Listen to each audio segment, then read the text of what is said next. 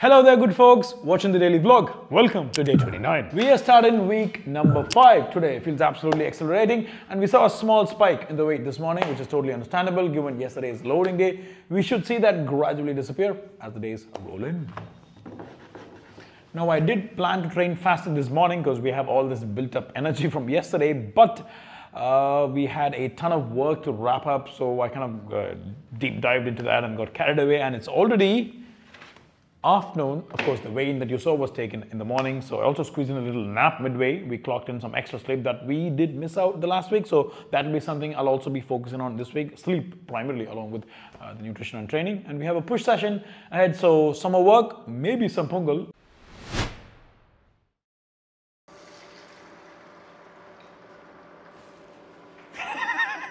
Tambi,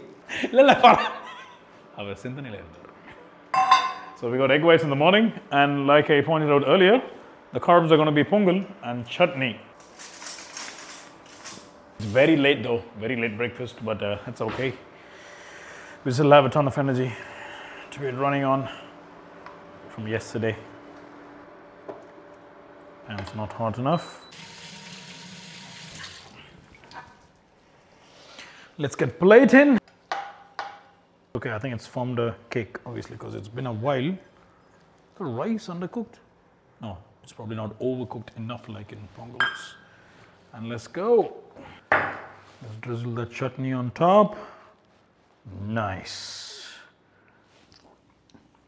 Yummy. And what do we have here? Same old accompaniment box.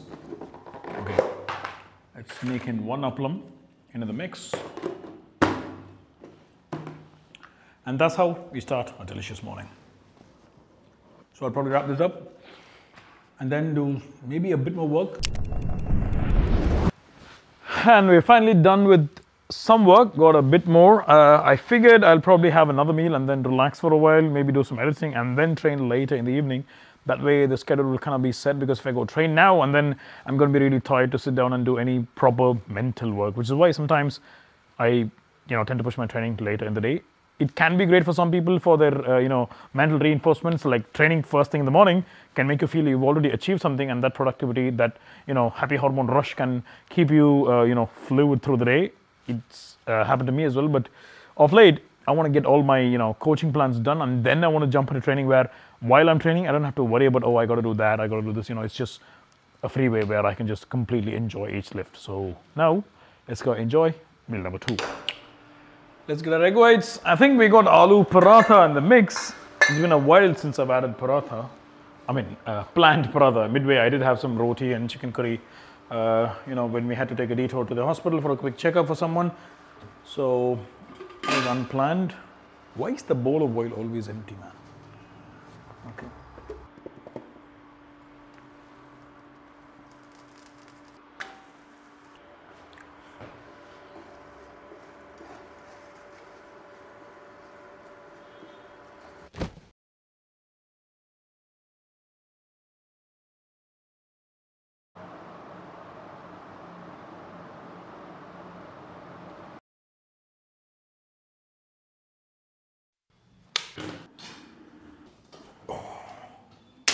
Okay, so 2 things. Number 1, when I was showing you the aloo paratha, I just realized all that audio is not there because I was filming in a mode where there's no audio, there's just high frame rate video recorded, so my bad, sorry about that. Can't do a voiceover, this is a daily vlog. Number 2, it's been a long while since you last saw me on screen, and what happened was I basically got really tired, did some more work, so I took a small nap, and I'm pretty sure I slept wrong or my pillow kind of messed it up, because I woke up with a small inflammation that was, well, not as small as it was yesterday. I was talking about the small discomfort in the neck when we were doing the pull session yesterday. Yeah. So I think that kind of got a little worse, although I don't think it's because of the workouts. It's just my sleeping posture sometimes can be really terrible. I look at the most comfortable thing and I'm sometimes, lying belly down, which is not really the best, but when you're mid-sleep, you can't really control a lot of things. So that's a little messed up, and it's turned into a sharp prick right now. I can still isolate this and try to do some push workouts today, but it would be pushing it. So I'm just looking for my Voluni. Okay, it's probably not in my studio. So we will have to take it off. I think I'll probably take off from training for at least another 3 to 4 days, because this has been a specific danger zone for me since I Went into recovery for the back injury. Of course, the lower back and this are nowhere close, but still somehow it's just something that's been nagging at me. This is what happens when you take a long break and then resume. Your body is kind of new to a lot of things, so these inflammations will pop out of nowhere, no matter how careful you are. It's fine. If you're someone who's going through something like this, don't take it to your head. It's fine. It's part of life. So we'll probably take things a little easy for a couple days, see how it is, and then resume based on, if it goes down. It's happened to me multiple times. So, it's going to go down in a couple days, hopefully. So not a big deal. But the problem is, since I dozed off, I have a buttload of work, more to do. But before that, I'm in the mood for something sweet. And meal 3 is something off the usual traditional, dosa and chutney we do. Let's dive into that. We've got some volini action. So let's jump into a fruit bowl with a twist and some egg whites. Where do we have it? There it is. All right. Now I do have some apples and pomegranates there. Probably throw in some oranges. Okay, we'll probably, there's sweet lime and oranges, but we want just oranges. 2, 3, maybe just 2. Now, obviously, I had this, taken out a little earlier because oranges are not like that. We'll need to do them while we eat, so it's fresh. But I think we should probably do our egg whites, and as they're getting cooked, do the oranges. So yeah, we'll pause that. I don't know if you guys can notice, my next mobility is kind of limited. You can see me as I turn. I'm not using it a lot. Never overdo the volini, yeah? A lot of people do that. It's a terrible mistake. It can really burn your skin, which recently happened to someone I know as well. So, and obviously it's happened to me in the past, back in the day when we didn't know much.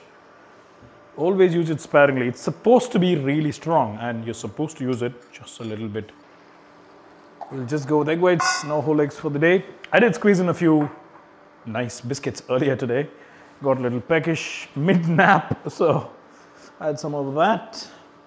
Come on guys, I'm not the only one who gets snacky, like when you wake up from sleep. That's like one of the most typical moments where, people just go in for cravings. But of course, I just had 3 biscuits. But that's the thing with biscuits, they can become really dense in calories. Depends on what you're eating. So sometimes if it's basic, 3 biscuits would not cost you over 65, 70 calories. I think the ones I had was like 120 or 150, so that's a lot. The twist we are adding to a fruit bowl is condensed milk, but not the ones you get in the store. I'm going to condense it myself, and trust me, it takes not as long as you might imagine. Depends on how condensed you want it. I'm just going to do it just a little bit and maybe throw in some nut flavor. Okay, I got to be really careful. It's got a very small bottom. This use panna mattanga veetla. I can understand why. Okay, you don't want the flame too high. All right, now you've got to keep stirring until the milk looks slightly thicker or until you lose considerable amount of patience. I had the eggs turned off because, we did end up almost burning it the other day, so they're almost done. And now, totally forgot the oranges. Okay, that bowl's not gonna fit. This should be like, with the oranges, it's already there. And I like a little mixing room, so get a bigger one. I think I just applied the right amount of volini after, years of experience using it. So the burning is slightly better now, which, is how it should be. Initially, you should feel it, and then it should get better, and then some relief eventually. De-seeding the oranges is, it's going to take a little time. Okay, there's just one in that. I mean, small seeds, I'm just going to let it pass. Okay, this looks like a big task in itself, but yeah, might as well. It's been so long since I had planned fruit in my diet. And today I just ended up having a slight sweet tooth pop in out of nowhere. So we improvise. Then we add the egg. Yeah, we don't do that. All right, let's look at the milk. Now to elevate the flavor for the milk, we're going to throw in some nuts. All right, the milk's boiling. Now we chop the cashews and almonds. Just a little, okay, I'm using like around 5 grams or around that of each nut because they can once again rack up the calories, which is not a bad thing, but when you're on fat loss, you want to watch all calories that go in, nuts don't get a free pass. And you just need a very little portion to get the flavor onto the condensed milk. So, and if you're not a person who has aversion to cardamom, multitasking. Huh? If you're a person who doesn't have an aversion to cardamom, you can add that too. And I think I'm going to do that, but just a little though. Any strong flavor, whether it's cardamom or cinnamon, it's probably going to put me off. I think I do have cardamom powder. Yelakkai powder vechirupaan. Inga vechiruppaanga.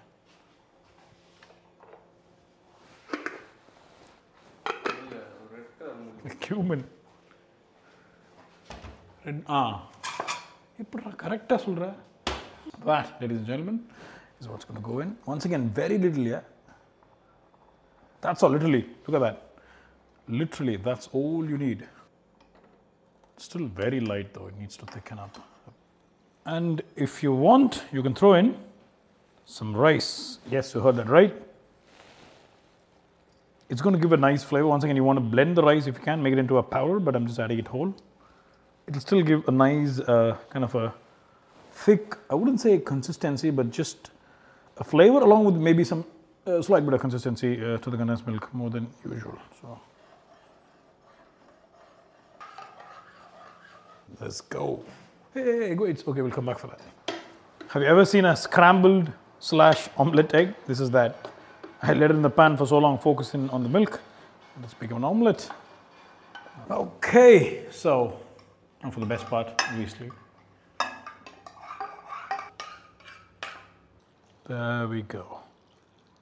Nice. Definitely not as consistent as I want it to be, but it's fine for now. Okay, I'm going to turn on the fan. I'm getting hot. Sorry if the audio is missed. I'm pretty sure the mic shouldn't pick that up. So lovely. So that wraps meal number 3. Much needed.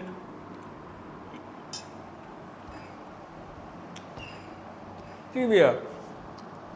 I forgot to add stevia. Now, it does taste good even without that, but I had like a nice sweet flavor in mind, so totally forgot that. You don't want too much, just 1.5 spoons.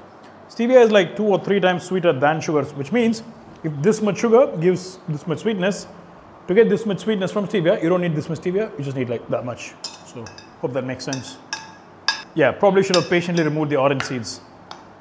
I kind of bit into one and it's just bitter, obviously. What do you even expect?